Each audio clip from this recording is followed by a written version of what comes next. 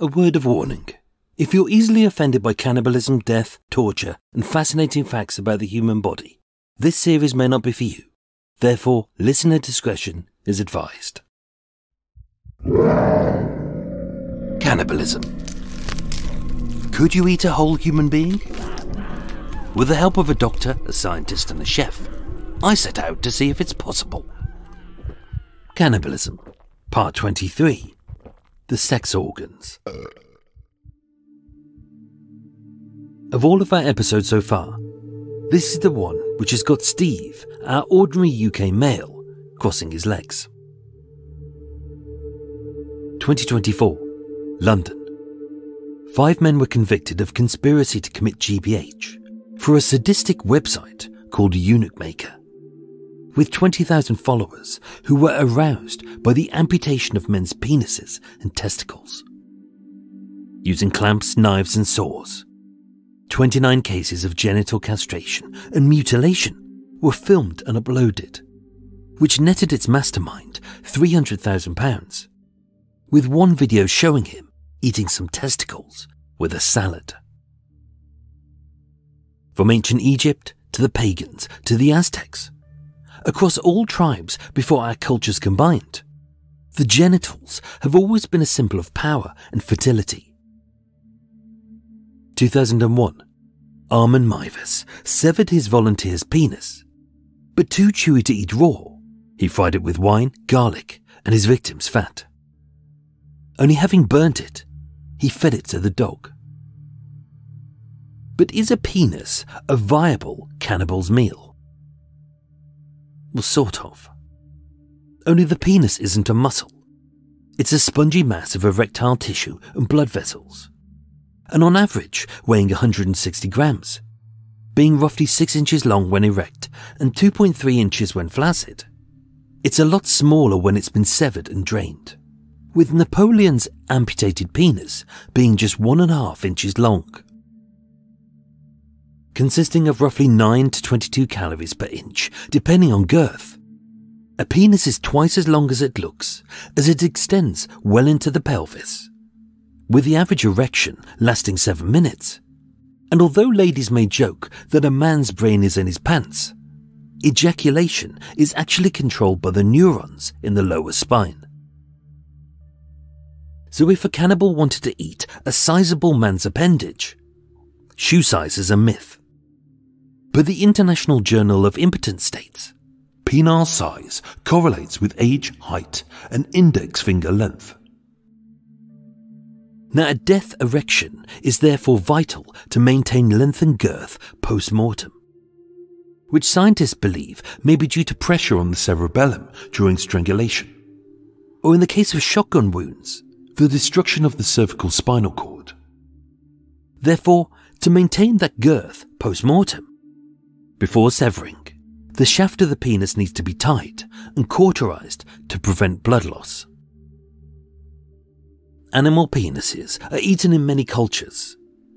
They're prepared by splitting it down the urethra, rinsing it to remove the urine smell, and being tough when raw, it needs to be boiled for several hours. After that, it is said they gain a soft and gelatinous texture, but lacking much flavor, it requires a strong seasoning. Like Armin Meiwes. In 2012, when Japanese performance artist Mao Sugiyama cut off and cooked his own penis for 6 $25 patrons, having pan-fried it, the culinary director of Serious Eats wrote, "It was chewy. He didn't cook it right. What a waste of a good penis." It's a delicate meat, so it needs to be treated with care. As for testicles, are between 3.5 and 5.5 centimeters long, 2 to 3.5 centimeters wide, and about 20 grams each. They contain no meat, being made of 800 coiled tubes of germ and Sertoli cells encased in a scrotum. At roughly 20 to 30 calories per testy. Although Albert Fish claimed his peewees were chewy, it's likely he didn't cook them correctly, as although needing no special preparation, testicles are set a delicate melting texture when braised.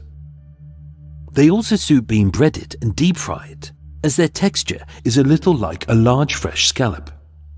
And as my local butcher states, they have a very distinctive pop when bitten into. It's odd that many cultures are so squeamish about eating testicles, when they're considered delicacies in most countries, with the World Testicle Cooking Championships being held each year in Serbia.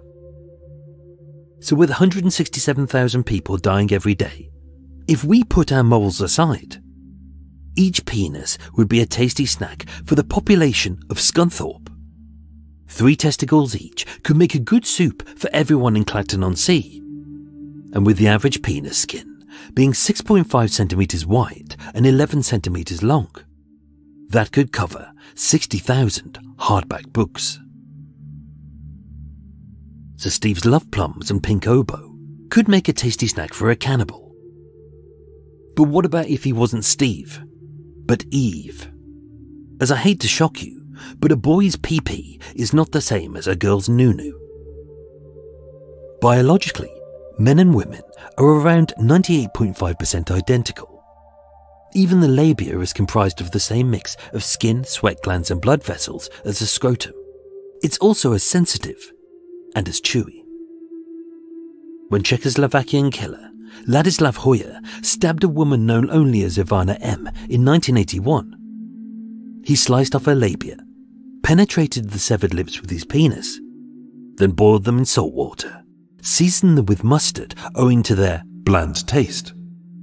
But deciding that they were too chewy, he flushed them down the toilet. Like testicles, ovaries are an acquired taste and texture, as they contain no muscle. And only 1 centimetre wide, there are a mix of ovarian follicles, connective tissue, blood and lymphatic vessels. In the 1891 murder of New York prostitute Carrie Brown, her genitals were mutilated, and although an ovary was said to have been removed, a post-mortem later stated it had been dislodged owing to a cyst. So far, there were no known cases of cannibals willingly eating an ovary, although this may simply be the fact that testicles are easy to spot, but ovaries are hidden. The same could be said of the murders of Annie Chapman and Catherine Eddowes, purportedly by Jack the Ripper, as the removal of a uterus drove the press into overdrive about his woman-hating mission. But given that an adult uterus is 8 centimetres long, 5 centimetres wide, and the walls are 4 centimetres thick, with the intestines, uterus and labia of Annie Chapman join me having tomorrow been fully for the or best way partially to removed dispose of a human body, rather than insisting that Jack had a surgeon's skill, as that makes for a better story. Given the close proximity of these organs, and the fact that he also removed the bladder, maybe the truth is more likely that he was simply a vengeful bedwetter who was terrible at anatomy. As mentioned before, it's possible that many body parts have symbolism, no matter how insignificant for a cannibal, which is why they eat some bits and not others. But by accepting their motive, often after the fact, or by trying to force a motive on their actions to suit a narrative, is wrong, especially if it's unproven. 2024, Chicago. Clarissa Figueroa was sentenced to 50 years for strangling 19-year-old Marlon Occo Lopez and slicing open the heavily pregnant teen's womb to claim her unborn baby as her own. The baby died 2 months later, and the mother's body was dumped in the rubbish bin. It was said that not long after Clarissa's own son had died, that she lied to her family that she was pregnant, and she continued with the lie. Join me tomorrow to explore the one bit of a body a cannibal can't destroy in its entirety: the DNA.